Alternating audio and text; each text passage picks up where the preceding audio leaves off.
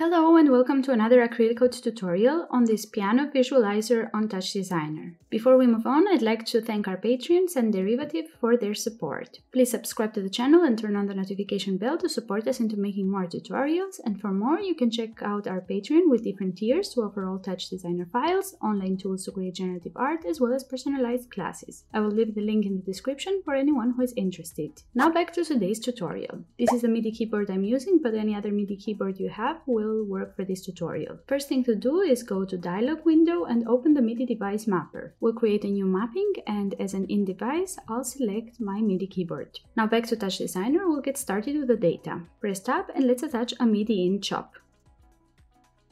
Here, if I start pressing on the keys of the Midi board, the notes will appear in our chop. So I'll go ahead and press every key once, so that when I zoom in and press any of the keys, it will have already been saved as a note right here.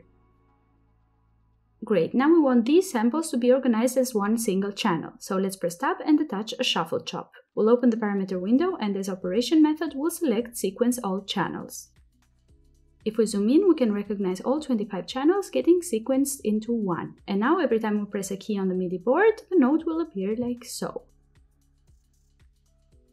From here, we're going to use this data to create an instancing network, then we'll transform the size of all the instances, and later on we'll add a feedback loop. So let's do this. After the shuffle, I'll attach a rename chop, and in the parameter window I'll change the new name to size. And at the end of the network, I'll attach a null. Now that we have the base for the size of the instances, we want to transition in the X direction. So let's press Tab and create a pattern chop, which will give us the X position of the instances. In the parameter window, set the type to ramp, and as length, we'll type in op, then null1, which is the null holding the size, and then .num samples, which is 25.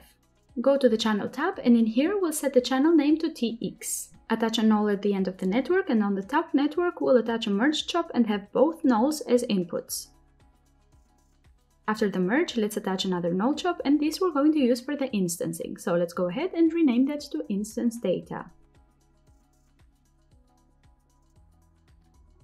Now for the instancing itself, let's create a circle and attach a transform after it, so we can use it later on to change the scale. After the transform, attach a geometry and the camera.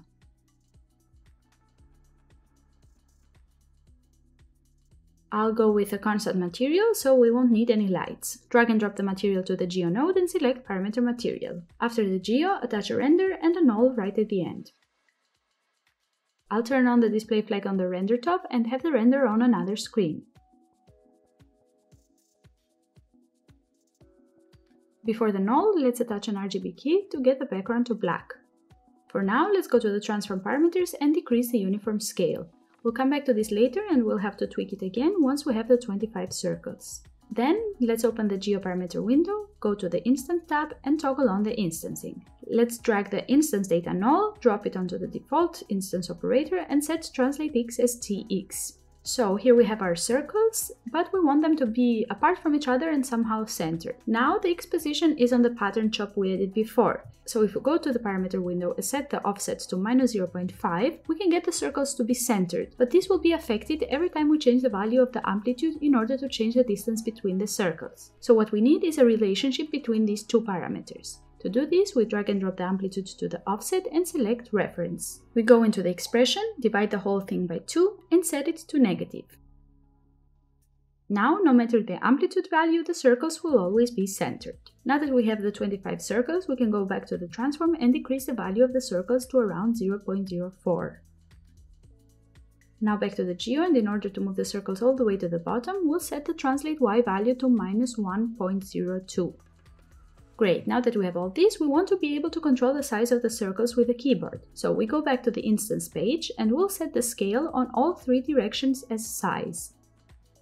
Now as soon as we do this, everything will disappear because the size value here is at 0. But as soon as we press any of the keys on our Midi keyboard, the dots will appear and then they will disappear again. But now this is working, we've managed to have the keys visualized, and now it's time for some post-processing. I'll make some space here in the top network, and after the render we'll attach a feedback first.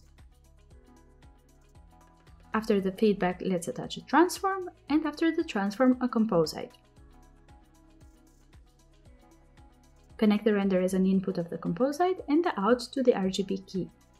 In the parameter window of the composite, we'll set the operation to add, and then we drag and drop it to the feedback, so we actually create a feedback loop. Now, if we press any of the keys, the circles will appear again, and this time they will stay for good. After the transform, I'll attach a level in case I want to change the opacity level later on, but for now I'll bypass it. Now, to get the effect we saw in the beginning of the tutorial, I'll open the parameter window, and we notice that if we increase the translate Y value by just a little, this will create these little trails after the circles whenever a key is pressed. And here the intensity with which I press the keys also defines how intense these trails will be. So if I briefly and gently press a key, the trail will be small. And if I press hard and long, then the trail will appear more intensely. I'll set the value of translate Y for now to 0.01. Now, I want the circles to look more like actual trails, so let's attach a blur top after the transform, and in the parameter window we'll increase the filter size to 9. Then I'm going to get a feedback edge from the image filters in the palette and connect it between the comp and the RGB key.